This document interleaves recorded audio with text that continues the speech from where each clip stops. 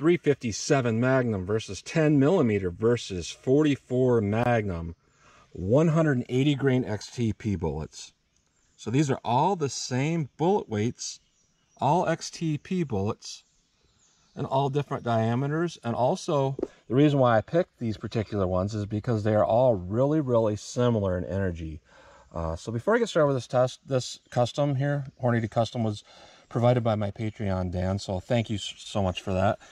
And another thing I want to mention is this is a very low powered 44 Magnum compared to typical. So don't take this as a end all and this is what calibers, this is what you're getting with these calibers. It's just what I happen to have for a very specific reason. And the reason why is because I wanted to have them all really similar energy. We're all right around 700 foot-pounds energy, but the difference is going to be sectional density. You know, a lot of people want to see this test like this. They're like, use the same bullet weight, use the same bullet weight. They love it because it's easy to follow. You know, your velocities, you know, you're going to have the same energy per velocity number, so it's really kind of easy to follow. However, when we look at this 357 mag, it's like near halfway in the case because we have all that weight pushed on a smaller diameter way down in that case. When you go up to the 10 millimeter, a little bit less sectional density, and then we go all the way to the 44 mag, you know, it's barely in that case. Not a lot of bullet weight behind that. So that'd be kind of an interesting test. By the way, you know, this is a Glock 41 conversion. We got two 4-inch barrel revolvers. They have about the same amount of bullet travel in those barrels from the bullet nose to the muzzle, so it should be a really fair, interesting test. So we're going to go through the chronograph, see what kind of velocity and accuracy we get at the same time, and then I'm going to do clear ballistics because I really want to get a good idea of very subtle differences in these. So we have 3 inches, and then we're followed by 1/4 inch medium density fiberboard to represent our ribs or sternum, and then to clear ballistics. So we have, you know, about 35 inches of this stuff. Plus this, and this typically equates to 2 inches of this. So if you were going to get, let's say you had 12 inches of penetration it's showing in this, it would actually equate to 14 because of this. Then after that, I am going to shoot from 25 yards today, and I'm just going to see, you know, how they move that steel silhouette out there, full-size ISPC target. So let's get started with this test. All right, I'm about 5 yards from the target, 4 yards from the chronograph. I want to reiterate this again. This is not a Glock 20. This is a Glock 41 and 45 ACP. I have a conversion barrel, conversion extractor, a conversion spring, conversion, or, you know, a 10 millimeter magazine. I get a lot of comments even after I explain this. Man, your Glock 20 jams a lot. When I explain it over and over again, this is a conversion. It's got a terrible feed ramp on it. It's like narrow. It jams a lot. But I'm just going to do 3 rounds because I don't have a lot of the other ammo. And we'll see what kind of velocity and accuracy we get here from 5 yards.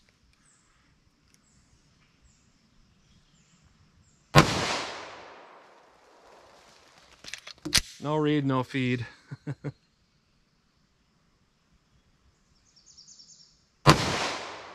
1286.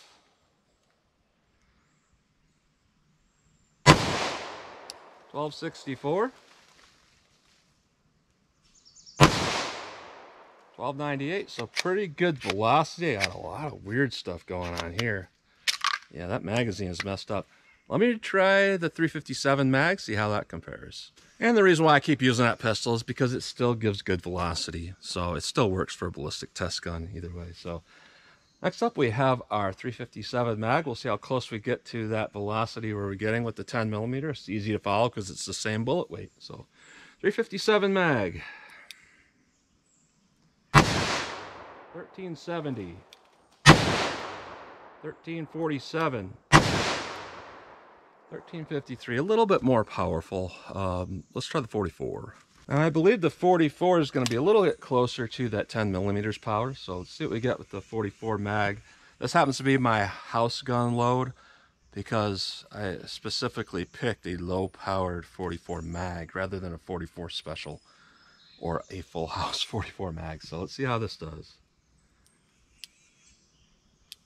1283. 1285. 1308. So we're really close to the 10 millimeter. And one thing I will say is, even though the bullet weight is the same as that 357 mag, and this gun is only 2 ounces lighter than that revolver for 357 mag, the recoil is actually significantly more in this. Scientifically, I don't really have an explanation for that, but that's what it is. So let's hit our ballistic gel block and see how these all compare to each other. So keeping in order, I'm going to start with the 10 millimeter. We're going to go through 4 layers of denim and 3 inches of ballistics gel, and then a 1/4 inch medium density fiberboard, more gel. So let's see what we get. 10 millimeter. All right.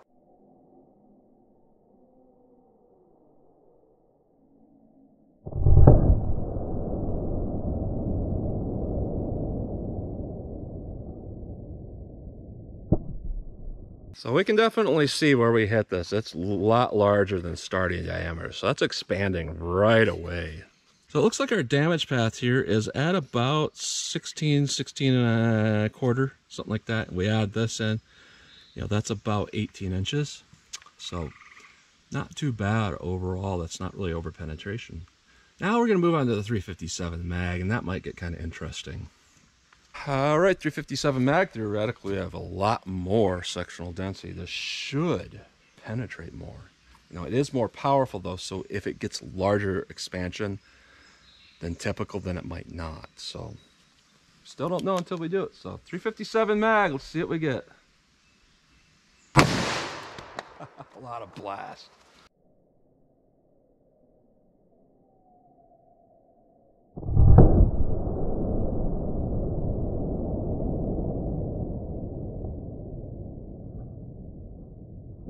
So we bounced all the way down here. This is weird. Definitely hit the table. But, it just bounced right back up. I'm not even going to reshoot that because I'm just going to take it at face value for what it is. Because, even if I shot it again, inch off either way might not make much difference. So our damage path is at 22 and a quarter. So that's actually 24 and a quarter. So just like we were thinking, it had a lot more penetration. And if it were just based on that extra 50 feet per second or whatever over this would not happen. It is based on that sectional density pushing more energy into a smaller area, which pushes it very deep. Let's try the 44, see how that compares. All right, 44 mag. Let's see what this does.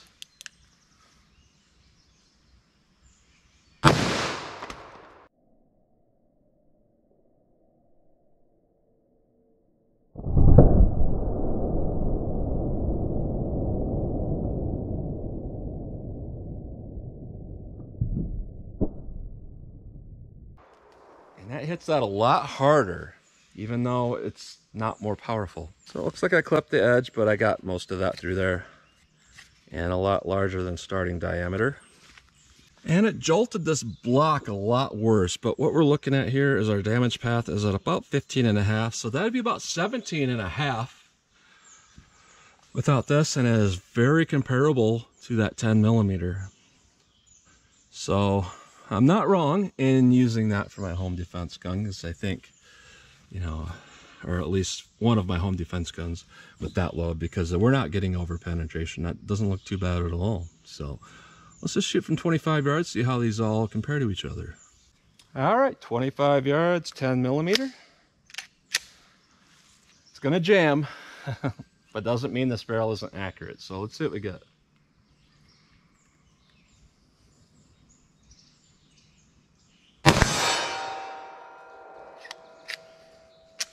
Weird types of jams going on here.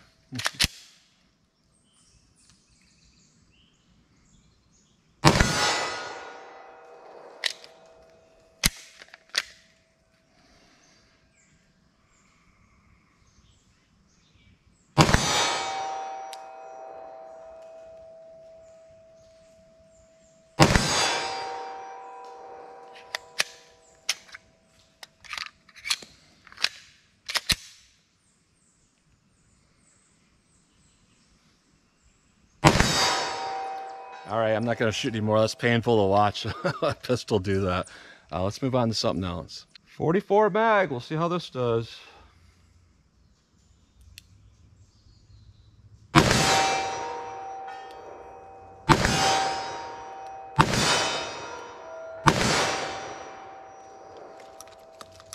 Cases are a little sticky here.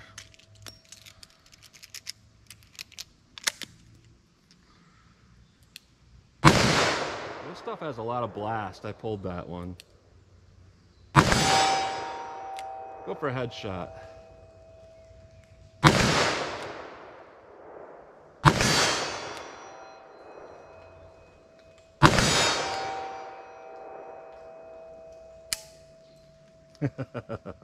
Thought I had one more. Let's try the 357. All right, 357 mag.